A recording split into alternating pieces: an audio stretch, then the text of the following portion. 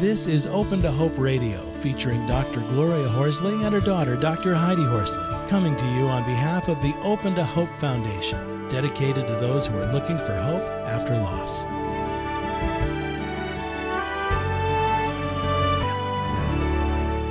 Welcome to the Open to Hope Show in partnership with the Compassionate Friends.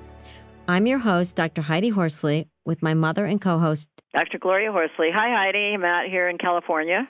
Hi, Mom. You're in New York? I am.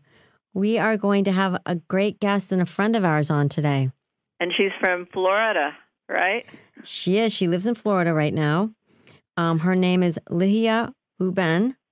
And we're going to talk today, Mom, about transforming your life after loss. Ligia is great. I know she knows a lot about that, so I'm looking forward to the show. Ligia is the founder of My Meaningful Life and is the executive director of the Center of Transforming Lives in Miami, Florida. She is also an Open to Hope writer, and she is a professional certified grief and life coach, a fellow in thanatology, death, dying, and bereavement, and a fellow of the American Academy of Grief Counseling. So welcome to the show, Ligia. Thank you. Thank you so much. So good to talk to you. And I wanted to know, how did you get into the field of grief and loss? It was inspired by the death of my father, whom I lost when I was 12 years old. And I carried that in my heart and not knowing what the future will bring to me, no? But when I started studying psychology and religious studies and death and dying, I just felt in my heart that was my calling, and I knew that it was inspired by that huge loss. So he's my star that I carry in my heart. Yes. I love that, the star, because it's a bright, shiny thing rather than a negative, dark thing without hope. They do transform us, don't they?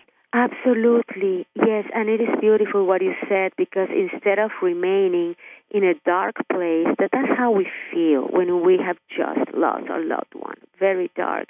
However, we can just transform that and be in that beautiful light, that beautiful inspiration that guides us in our lives, and also helping others to be inspired by their own losses. I love that. They really are our guiding lights. I love that idea. Well, you've got 11 principles of transformation. I know if people go to your fabulous website. The website is the 11 Principles of Transformation. It's 11, the number, .com. Transforming has to do with transforming loss, the loss we are experiencing, into growth.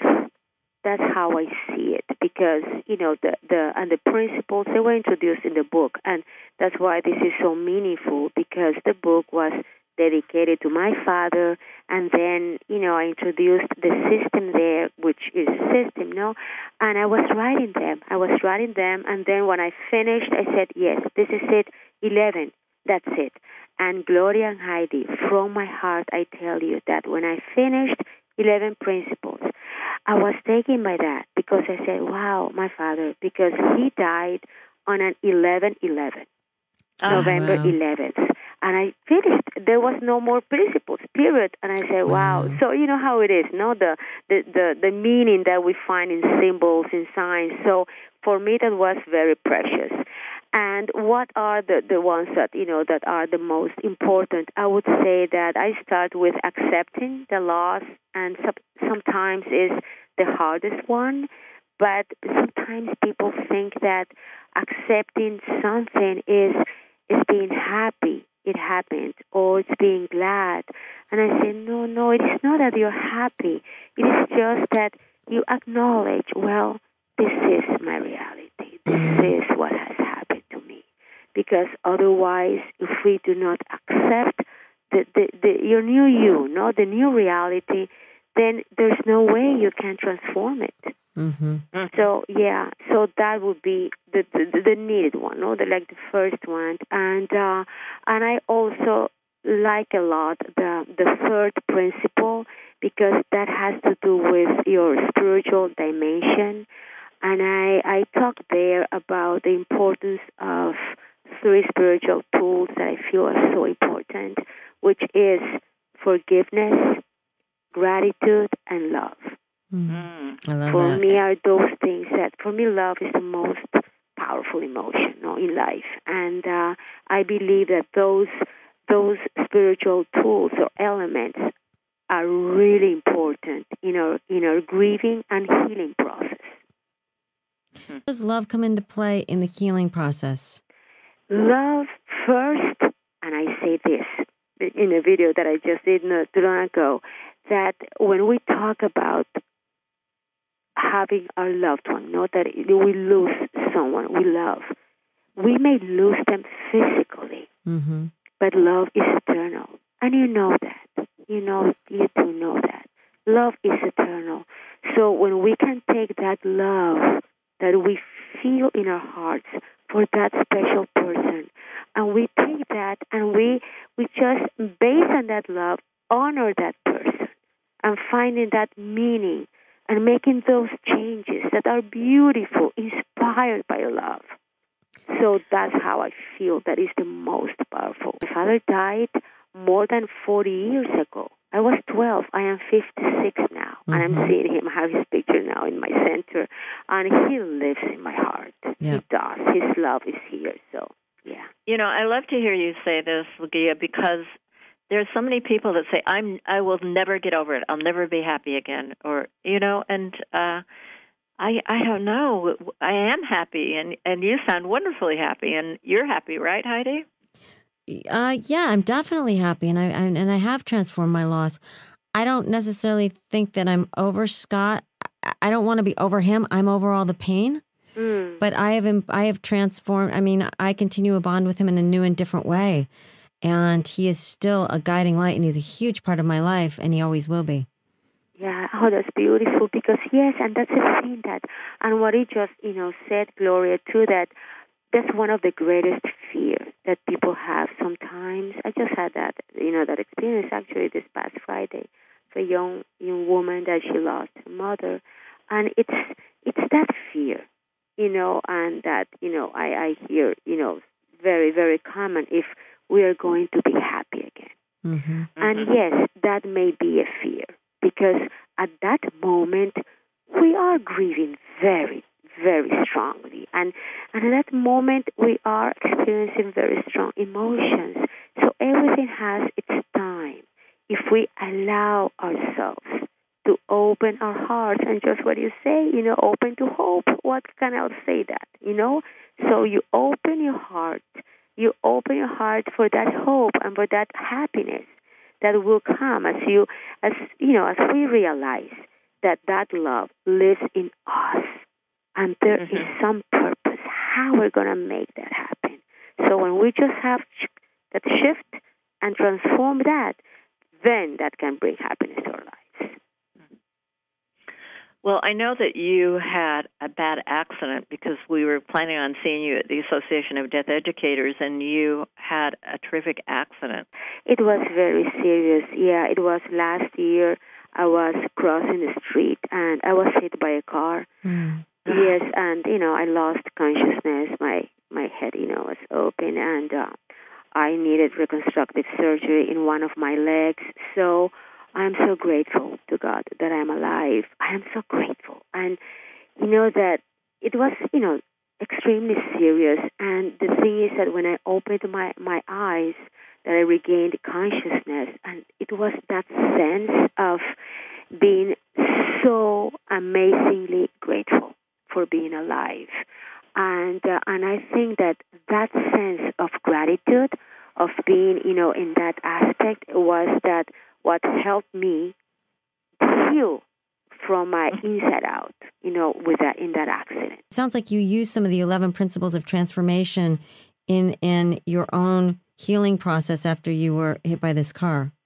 Absolutely. And you know what? That is so interesting, because it's not that I thought like, okay, I'm going to think this is principle 1 and this is principle 2.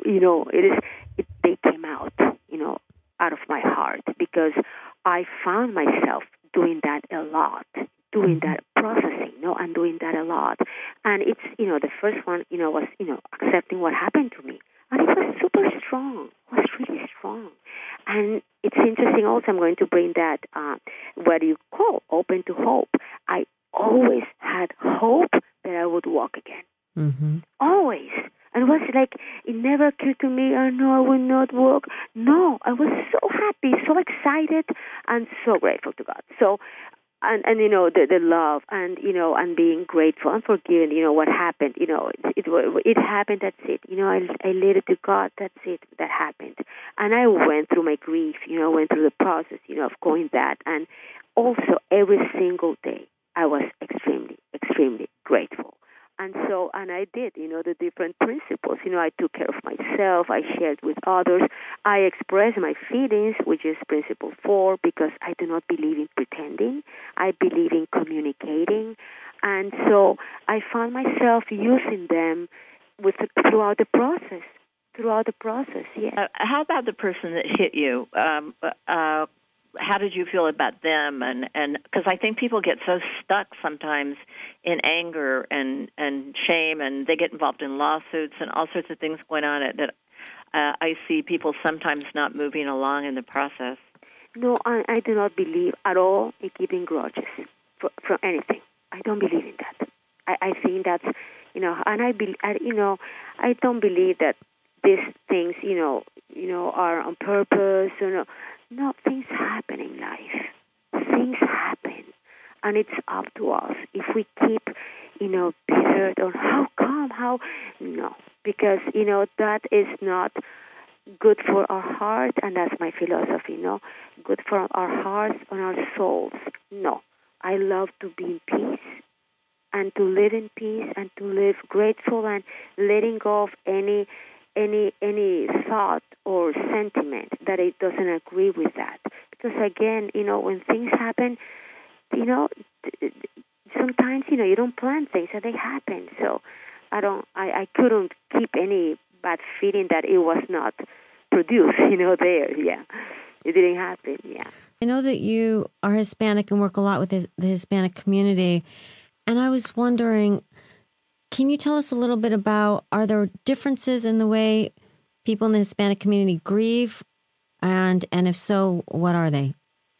Yes, I'm Hispanic. I'm from Nicaragua, actually, living in Miami. And that losses are universal.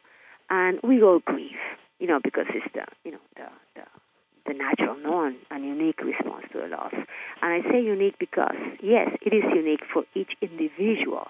However, there are ways that have to do with our culture, that is how we express, I would say, the grief, how we express it. And again, this is general, not saying everybody does it, no, but in general, no, that we Hispanics are, we tend to be very expressive, the way we say the things and carry on, what we do, and our traditions, tend to be like more, let's say the mourning aspect, more into traditional, more into, wearing black clothing, more into things that express how we feel to others, and very communicative. That's the way we generally are, because we carry on our values and traditions, and sometimes living outside of our country and living, for example, in the United States, for country of origins, we keep the values and traditions that we had in our countries, to have the same type of, funerals if we can, or viewing if we can. Sometimes, of course, we have our restrictions because of the different ways that they are carrying on here. But some cultures, for example, the Mexican culture, that they have even mariachis, this band of musicians, sometimes they bring them to the viewing, or at times, if they are allowed, to cemeteries, because they want to keep their traditions, because that gives us value. So we have different ways, and based on the different Latin American countries, there are different ways. For the viewings, some people are more solemn, very, very quiet, very solemn. Other places, they bring food. Like when my father died in Nicaragua, there was no food, and in my times, the viewing was at home. So it has to do with that. If it's in a small city, or if it's in a big city, a small city, sometimes they give, liquor and alcohol and, little cookies, and they carry the casket throughout, from the viewing to the cemetery.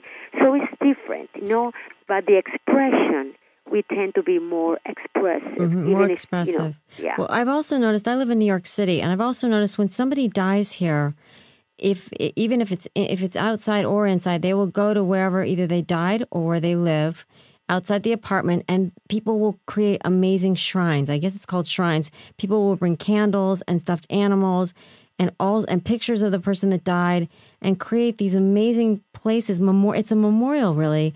And you can go and just, it brings people there, even strangers. We go and just pay tribute to that person that died, and I love this ritual. Yeah, thank you. Yes, because it's like altars, because we have them at homes also, domestic altars, and as you call it as well, shrines. Altar. Yes, because, okay. Yes, it is a way to honoring our loved one. Yes, so, it has to do with a lot of expression, and also when someone dies and people cannot,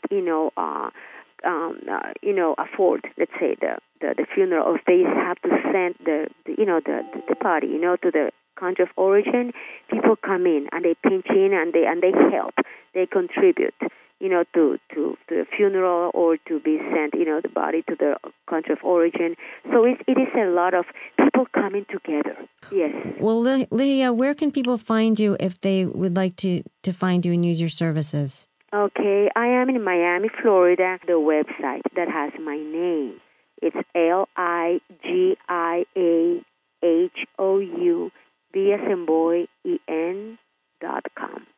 Great, and you run the center. You are the executive director for the Center of Transforming Lives. Yeah, I am. Yeah, I am the founder. The founder. I Very founded good. the center, and where we also do meditation classes, working with the bereaved, working with people embracing life again. That's my purpose in life.